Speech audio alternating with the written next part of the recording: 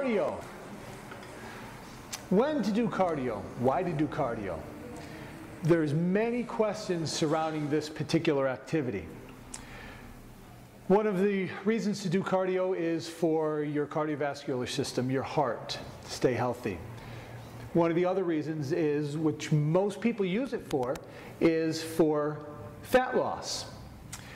We're going to talk about how the body works and how the body functions so that you will be able to determine when a good time for cardio is. We're going to talk mainly about cardio and fat loss. This is how the body works. The body has two sources of energy, a primary and a secondary source of energy, depending on what your activity is. If you're doing anaerobic activity, your body is, which is resistance, your body is going to burn glycogen first. That's the first source of energy, no matter what the activity is.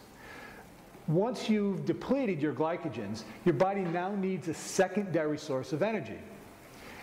When you're doing resistance, it will not go for the stored body fat, because your body, you're raising the lactic acid levels, and it's an anaerobic activity, which means it's without oxygen. Fat will not burn under those circumstances. So what does your body do? It needs a secondary source of energy. So what it does, it goes after amino acids, and it converts amino acids into the energy.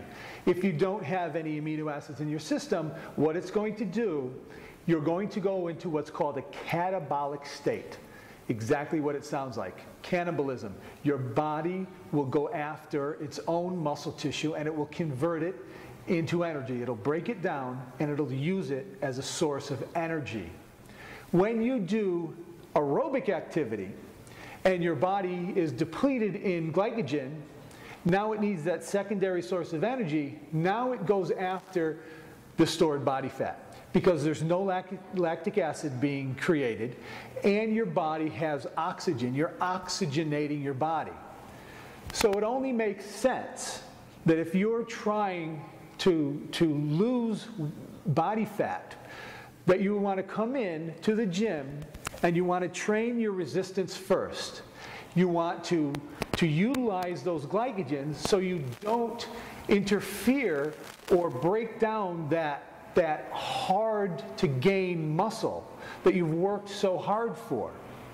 So then you use up the glycogens on the resistance floor, then you go to your cardio, and you're immediately into your fat burning. You go into your fat stores.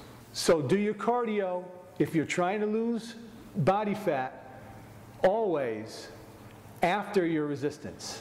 So train hard, train smart, train safe, and I'll see you in the gym.